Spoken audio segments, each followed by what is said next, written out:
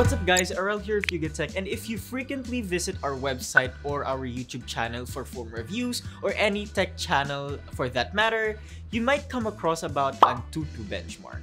During those tests, you might know that a higher score would be generally better. First, a quick refresher on what AnTuTu is. It's an app for both Android and iOS that runs our phone through various benchmark tests to see how well it performs and is a great tool to compare the relative performance of two or more different phones. This is because it covers four main categories that dictates your phone's overall performance, namely CPU, GPU, memory, and user experience. A higher CPU score is good for almost every case since all your apps use your CPU's power to function. The GPU scores determines how well your phone handles the graphics in 3D heavy applications like games and other GPU accelerated processes. Having a higher memory score determines how fast and snappy your phone feels. And while opening application does use some CPU horsepower, the sequential and random read speeds of your ROM affect how fast your phone can open application and files. The user experience benchmarks test how well the phone performs doing day-to-day tasks. And the aggregate of all these categories is what ends up your final score.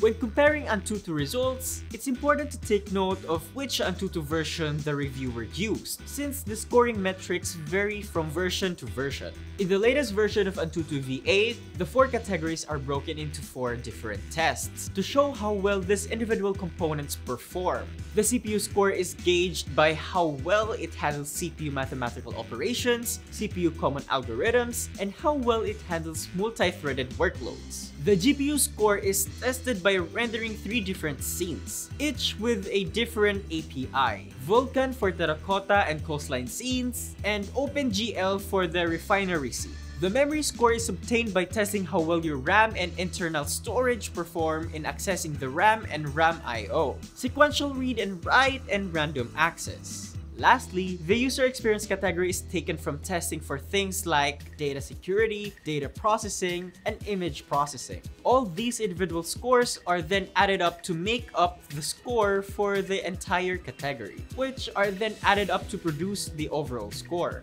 Now, this is a good point to stop and talk about how we interpret the scores. While seeing a high overall score means good, you might want to take a second to look at the individual category scores to get a clearer picture. For example, if you had two different smartphones, each with roughly the same overall AnTuTu score of, let's say, 200,000, that doesn't mean that they are exactly the same in overall performance. Phone A may have a higher CPU score at 100,000 but has a lower score in those three categories.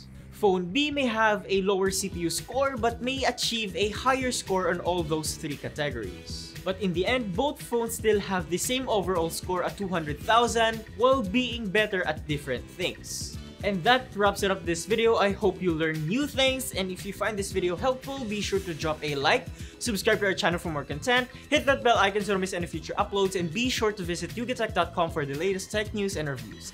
This has been RL, and I'll catch you guys in the next one.